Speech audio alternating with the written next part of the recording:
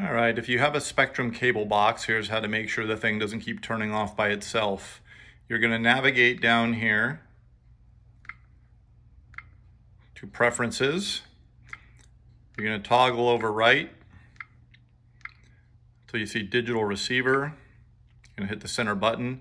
You're going to see Power On Channel, Auto Power Down, Energy Saving. It used to be just energy saving, but they've changed this now. You used to have to turn energy saving off. Now you've got to turn it off, but also you will go to Power Auto Down, or Auto Power Down, that is. You'll see right here, Auto Power Down. Do you want it to turn off after 4 hours of inactivity? No, I say. Switch that off. You're now good to go. No more problem with this cable box turning off all by itself.